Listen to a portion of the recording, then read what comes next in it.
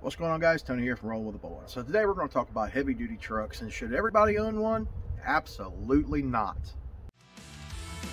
There's no answer as to why when you look death in the eye. Either you live or you die. Charge up your battery that keeps me awake. Reload under your control before I break. Killing frustration, have to do it all to survive the nightfall. When you fight against the time and you're about to lose your mind, it's easy to cross the line. There's no answer as to why when you look death in the eye. Either you live or you die. Now, many of you have been following my channel for a while. You guys know that I am actually a truck driver, and I'm also a full-time RVer. But I keep getting asked a question to weigh in on whether I think heavy-duty trucks should be for everyone. No, I do not believe that heavy-duty trucks should be for everyone out there. There's too many unqualified people, just because you can, purchasing heavy-haul trucks. Just because you can doesn't mean you should. Just because you have the means doesn't make you qualified. All right, so let's get into this subject here. And it's time to be really brutally honest with everybody. Now, guys, I know there's a lot of you out there who watch my channel that have heavy-duty trucks. I'm not saying you're not qualified. That is 100% not what I'm saying. There are some people who own this type of equipment that are 100% qualified. But then again, on the flip side of that, there's always somebody who has the means to buy this type of piece of equipment. They go out and buy it. They have no clue on how to operate that piece of equipment. Therefore, you're not safe. You're not qualified to be in that piece of equipment. That's just the end of the story. Flat out brutal honesty here. Now, heavy duty trucks, they're cool. They pull a lot of weight. Therefore, you know, you're always going to be able to pull your RV with it. I mean, that's not going to be a question. Unless you're pulling something, you know, 150,000 pounds, you're not really going to have a problem with a traditional heavy haul truck. And I know today's market, sometimes it's cheaper to get into a heavy haul truck than it is a normal pickup truck nowadays because of the stupid prices we got going on. But you also have to take that with a grain of salt. If you have no idea of how that piece of equipment works, you shouldn't own it. You damn sure shouldn't operate it. Now, guys, I'm not saying just people who buy heavy haul trucks are not qualified and stuff like that. Now, my feelings go back to the whole thing with air brakes in general. If you have a piece of equipment with air brakes, you need to have some sort of general knowledge training, some understanding of how the brake system works. I understand, before you guys get into the comments, I know they got mechanics for these kind of things to make sure things are operating the way they should. Yeah, I get that. Okay, but here's the cold hard fact about that is that mechanic is not with you when you inspect that vehicle to make sure it's safe to be on the road. He's not there. You're the one solely responsible to look that piece of equipment over and be able to identify a problem before you take off on your journey. If you can't look down and see the braking system on something with air brakes, that something's not right, then you're not qualified to have that piece of equipment. And you damn sure ain't qualified to have that thing on the interstate. You're not qualified to have that thing operating around anyone. Because not only can you kill yourself, you kill somebody else. More than likely, you're going to walk away because you are in this big, heavier piece of equipment. You're going to drive through the other piece of equipment you hit. Therefore, whether it is a heavy haul truck, a Class A diesel pusher, a school bus with air brakes, if you do not have some sort of general knowledge training in that, I personally feel you have no business owning that piece of equipment. And you damn sure have no business operating that piece of equipment. This video, I'm sure, is going to hurt a lot of people's feelings, and that's solely not my intention to hurt your feelings. But cold hard facts is most people don't even understand how the RV's brake system works anyway.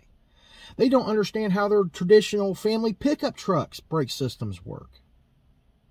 And that's not a good idea either, especially when you're going to be pulling a piece of equipment down the road, whether it be an RV, a trailer, or anything, or even just a general person driving down the road should have some sort of idea of how to diagnose a problem of their own vehicle before they are going down the road. This is whether you're pulling a trailer or not. This is my personal feelings. But when you come back to heavy-duty trucks, which were commercial, guys, people who are commercial drivers, we have a bunch of training to be able to drive that kind of equipment. We have to go through a medical evaluation every 2 years if you're lucky to get a 2-year health card that you're okay for 2 years. to be able to operate that piece of equipment. Now, most states don't really have any real rules about anybody owning said piece of equipment. And a lot of states, a teenager with a learner's permit can get in behind the wheel of a Class A diesel pusher and drive it, not having no experience driving a car. But now they're in a vehicle with air brakes. Bad idea. Bad idea. Then we're not even going to mention, well, actually we are going to mention this, piss on it. When you're in a tractor trailer, okay, or semi-tractor rather, and you're pulling a RV, a fifth wheel, you have air over electric. Now, a lot of people don't understand this. When the air brake system, you have a little bit of lag with your brake system anyway when you're running air. You tap the brake, it's a couple seconds before it engages. Now, if you have everything set too sensitive back there on that your fifth wheel back there, you got your brake gain turned up too high, what happens is you get the electric signal back there before your brakes start working in the truck. You know what happens in that situation? You lock your brakes up on your camper. That turns you into a jackknife situation. A lot of people ain't qualified to get a normal pickup truck that gets out of shape like that into a jackknife position to right the truck and straighten the truck up so you don't roll the thing over. Let alone something that's a lot more top heavy than any passenger pickup truck on the market. You're going to flip that thing over. You need to be qualified to own this kind of equipment. That's just the end of the story. I always feel that most states, if people who are going to own this kind of equipment to pull an RV, they should have to be required to have some sort of commercial license, saying they're qualified, or something stating that they went through a general knowledge on air brakes, how the inner workings of that vehicle. That should be for anybody. I mean, for crying out loud, just because you're not pulling commerce, you're driving the same piece of equipment that a person who's pulling a commerce situation has to have all this medical testing. They have to have all these certifications. They have to have a special driver's license to drive this said piece of equipment. But anybody with a learner's permit can just jump in this and drive it because it's not pulling something commercially. Just because you're not pulling groceries to the warehouse or commodities someplace doesn't mean that piece of equipment has changed. It's still the same piece of equipment. If I hook that tractor back up to a camper, I'm not under CDL guidelines or anything else like that. But if I hook it to a commerce trailer, now, bam, I got to have a CDL to drive that truck down the road. I got to have some sort of general knowledge and qualifications to even drive that truck. Now, I personally think that that should be the standard for everyone. Like I said, this, I'm sure, is probably making a lot of you mad out there right now. But as a truck driver, I don't see the difference. If I have to know this, and anybody else driving a truck in commerce has to know these things, then I think damn well you should too. Because it's not about what the states say, it's about safety. If you have no idea how this piece of equipment works, you're not qualified. You don't need to be behind the wheel of this. 100%. You know, I'm not going to blow smoke up your butt and tell you, oh yeah, that's cool, stay under the sun, go get one. I'm not going to tell you that. If you're not qualified, I don't expect you to run that piece of equipment. Because one, I'm on that interstate with you. My family's on interstate with you. I think you need to be qualified to drive that piece of equipment. Do I think you need to be held to every standard of CDL? No, not exactly. But I think you should have to have some sort of general knowledge before you're allowed to hook up that piece of equipment. Because here's the final blow of this right here. Now, I'm going on a road in a commercial truck, the same truck you're driving. They have what's called the Department of Transportation, DOT. They'll pull that truck over I'm driving and inspect the brake systems. And if something's wrong with it, I'm out of service. And guess what? I got a big fat ticket out of the deal. And it also goes to the fact of, you know, me losing my commercial ability to drive a truck. You could be driving down the road, stuff falling apart on your truck. You're not going to get pulled over and get inspected to make sure that thing's safe to be on the road. That's back to where you need to know it's safe to be on the road. And there's too many people out there who don't even maintain their pickup truck or their RV. Then they want to have an HD truck. Am I the only one seeing a problem with that? I hope not.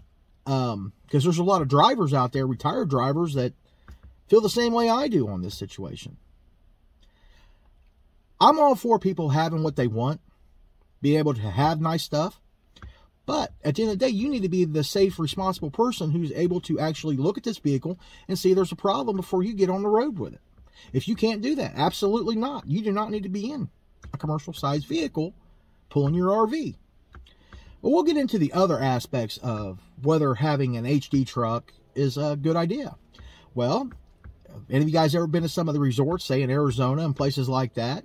A lot of these private RV parks, the nice ones, the ones you want to go to, not the ones where you might get your throat slit in the middle of the damn night, they're very tight. They're cram-packed.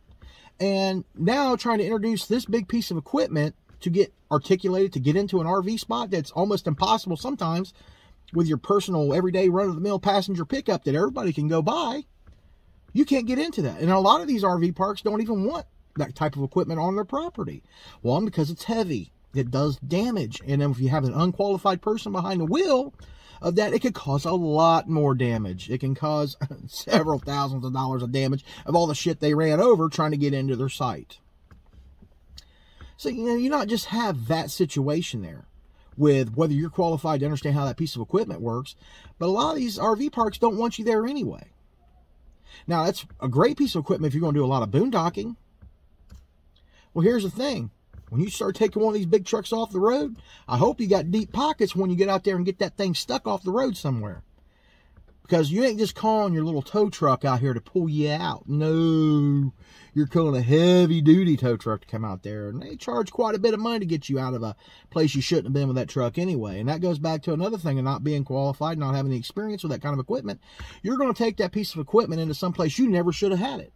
Residential areas with low power lines, making turns that you can't quite make, not really paying attention to your mirrors. It's not like you're going to look over your shoulder or look out the back window and make sure things are clear.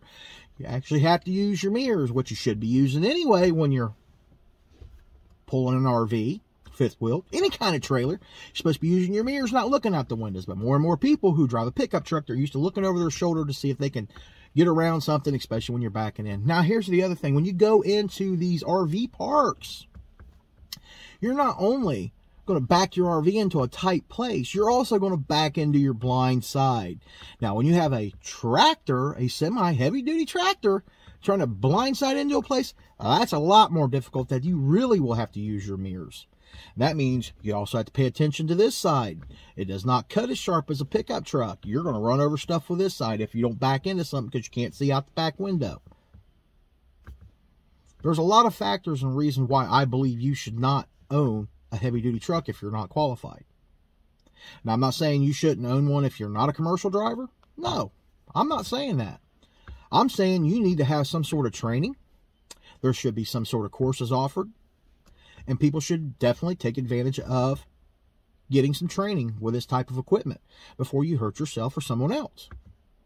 Like I said, I'm sure this video has really probably hurt a lot of people's feelings. Honestly, that was not my intention to hurt your feelings, but I think it's time that people be brutally honest that not everybody should go out and buy a heavy-duty truck just because you have the means. It's in the story. But if you are going to elect to buy that, please do me a favor and everybody else. Seek out some sort of training. Go to the library, for Christ's sakes, and get a book on air brakes. Understand your braking system on your truck. I was at a place where these people had a Class A motorhome. Okay? They were trying to figure out how to put fuel in an extra gas tank they had on their RV. And they happened to ask me if I had any idea how to put extra fuel in this smaller tank they got. I'm like, what are you talking about, smaller tank you have? They were literally trying to put fuel in the air tank. The air tank which supplies the air to your braking system of the RV. You kind of see where my thought process is on this. Not everybody needs to own this kind of a piece of equipment.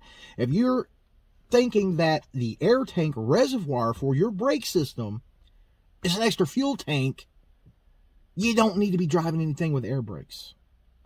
Another thing people don't understand, cold weather. Driving something with air. They get condensation in there. What it also likes to do is freeze up your airlines. Frozen airlines means no air is going through. You have no brakes.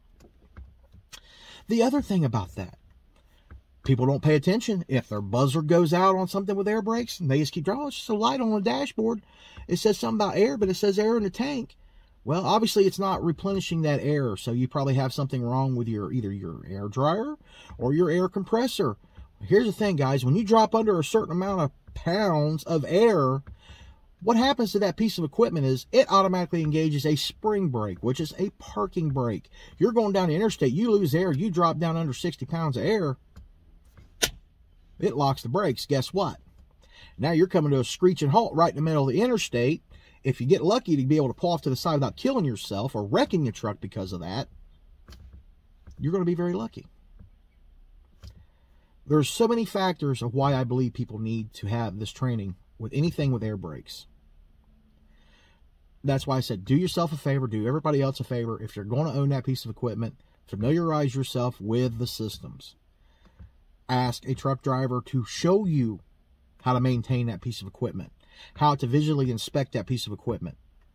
Better yet, the best thing for you to do if you're going to have a heavy-duty piece of equipment or even a Class A motorhome diesel pusher or anything with air brakes, there's a thing called a pre-trip inspection. It's got a list of stuff that you really need to look at before you're driving that piece of equipment. I suggest you do yourself a favor, read that, know it, let it become gospel to you each and every time before you even think about taking that piece of equipment. Now, this is everything from checking the lug nuts all the way down to your brake cams, S-cams on your truck, brake chambers, linings, drum brakes, disc brakes, whatever. It shows you what to look for and points out what you should be looking at. So guys, I hope I didn't hurt your feelings too much today on this video of what my thoughts are on people owning HD trucks. I think it's a good idea if you need that type of truck, if you're qualified.